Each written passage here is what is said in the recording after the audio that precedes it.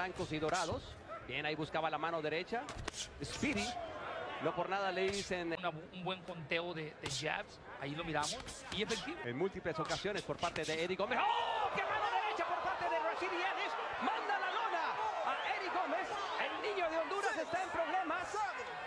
Hey, come to me. Come to me. You okay? ¡Qué derechazo, coach! Esos son los golpes que no ves venir. Lo agarró con una derecha muy fuerte. Y está lastimado todavía esa mano derecha una vez más y se acaba la pelea. ¡Qué manera, qué golpe por parte de Rashidi Ellis! Would approve of or DeMarcus Without Corley. a doubt. Without a doubt. Interesting story about Ellis. He was actually signed by Golden Boy after Oscar De La Hoya dropped by the camp of Speedy as an amateur, because he would come in around, as his trainers were telling me, said this kid Austin getting kids off the streets in those three cities. Rashidi Ellis. What are you doing, Rashidi? Like, I'm ready to go now. Also with the Japan, took on Takahito. Oh, in 2013, and you mentioned, Steve, 2014, he just upped it up. It was like, how many fights did he have that 10 year? fights. That's literally me.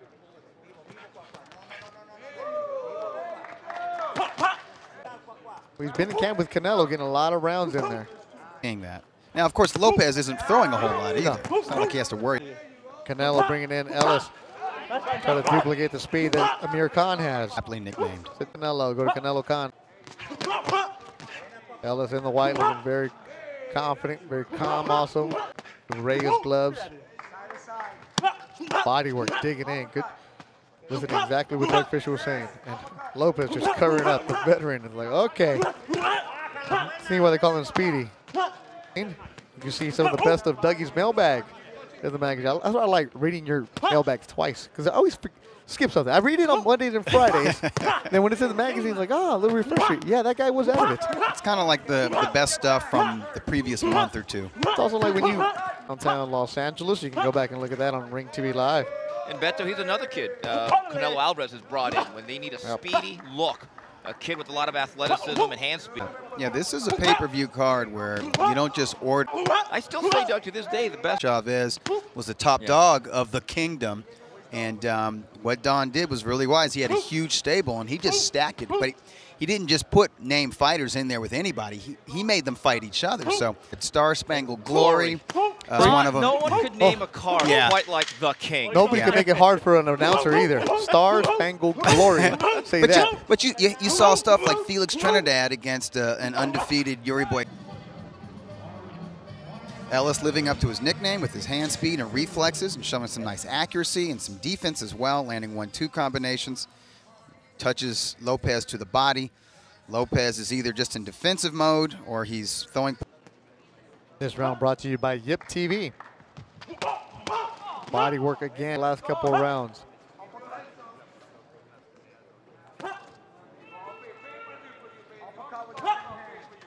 His athleticism, he can do a lot. He can do things that are not textbook. He can lead, saying Olay or something like that. Olay.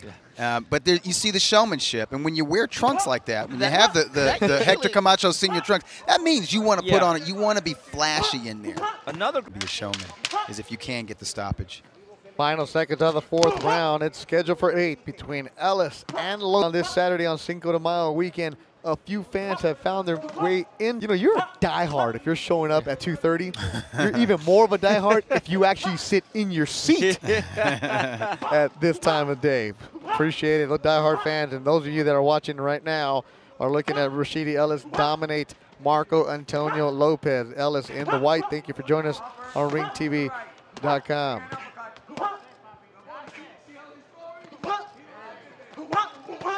Keep those tweets coming. Do see them on Ring. You need the rain. That's good news. And right now, it's raining body shots on Ooh, Lopez. very nice. That's the one thing I do want. Interesting question, though, Steve. How was that matchmaking for him? Kind of opponents. Not much film that you can find of Rashidi Ellis from 2014. But he has the look. You can hear the Rivera brothers. Power, but I don't know if he's faced the athleticism. He just recently knocked out Prentice Brewer a couple of months ago. Weren't nearly as protected. you were expected to face tough guys. In fact, they wanted you to have a loss or two before you fought for a title, because if you had an unbeaten record, it meant you probably weren't tested enough. Right. Really? If you don't get your hands moving and start punching, you will not get paid. Couldn't do that these days. And Rashidi Ellis is, I don't know if you heard you, Steve, he wants his paycheck. Well, no, he's been earning his money. He's been fun. So has Lopez. He's played his role well, too. Recommended reading for anyone is a book from Teddy Brenner, Only the Ring Was Square. I think every boxing fan should read that. Only the Ring Was Square. On it. Right hand from Rashidi Ellis, picking up the pace with those overhand acres of different restaurants, bars, entertainment for you to go and enjoy. Right next to the Monte Carlo. We were at the weigh-in and the fans were going loud. It was fun. Even though a couple sprinkles. Center. I haven't seen him in a while. Yeah. Like, no, I got Mexican mom. No. I think his strategy was... Guys, I'm going to ask for your scorecards because it's technically we have to do it. So let's go. Let's get the scores up. You know, as the late, great Chick Hearn would say, you could call this fight. Great job by our Ring TV live crew all week long. Make sure you go to the Tecate Bowl Punch app, download it, and see their work. Fought everybody, and he could never get quite what was his name. Maurice Harris. Maurice Harris. Wait, didn't David Rodella get for the Miguel Cotto fight in November, and also for the Mir Khan? Trunks like that, you got to be about during that in the open. Ellis is supposed to fight here on the fighting at a higher weight. If you're not facing a king, he didn't come back to the ring until 2000. For 4 years out of boxing. It's again here at the Fantasy Springs, July 30th, and showcase my skills. It's a little bit different though, because you're at a casino. You fought in Vegas at a casino, but this is a different kind of casino, right? Because as soon as you're done, you walk through the crowd. Yeah, like right after you're done, you get to walk to the crowd and take pictures with them. But you better win and put on a show. Yeah, oh, absolutely. You got to put don't, on they're a gonna show let you know. into the arena because it's a small arena, but it's a great venue, so you can hear everything that's going on. Do you hear the announcers? Yeah, I can hear you guys too, so you guys better be talking good to me July 30th. Well, do something about it then. You do put on a show, we'll put on a show. And right now, Rashidi Ellis, Luis Gustavo Hernandez. Gustavo's the middle name on the back of his trunks. He's not cutting the ring off like Golovkin-esque style, but he is getting close enough to tag Rashidi here and there. But it was Rashidi who's in control of this fight. From a distance, he can punch on the fly, and when he's in close, beats Hernandez to the punch. Well, I think Agradecido, José, por mirándonos esta noche live. And we actually got some questions coming in. Remember, Steve, we're online. Our audience is very young. There's no who shot JR. Makers, the kids looking for somewhere to go, keep them off the streets, and that's how Ellis got in there. And Ellis is just looking good. The pro coming out of it in that neighborhood, in that city. Goes quickly. He's still being beat to the punch, even when Ellis is in retreat, even when Ellis is moving. But Hernandez, who makes use of his head, when they're in close, he will intentionally lean forward. From the Boricua. Good. These guys are standing in range and trading shots. They both traded hooks. Ellis is the busier fighter, though, consistently beating Hernandez to the punch with 1-2 combinations. Hernandez connects to the body, however. Nice. For more.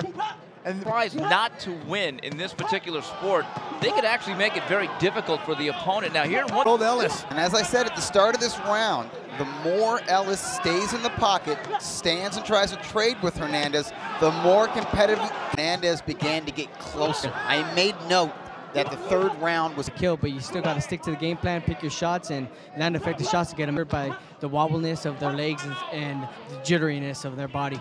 And it looks like Rashidi Ellis now. Yeah, he's fighting himself into shape as the old-timers.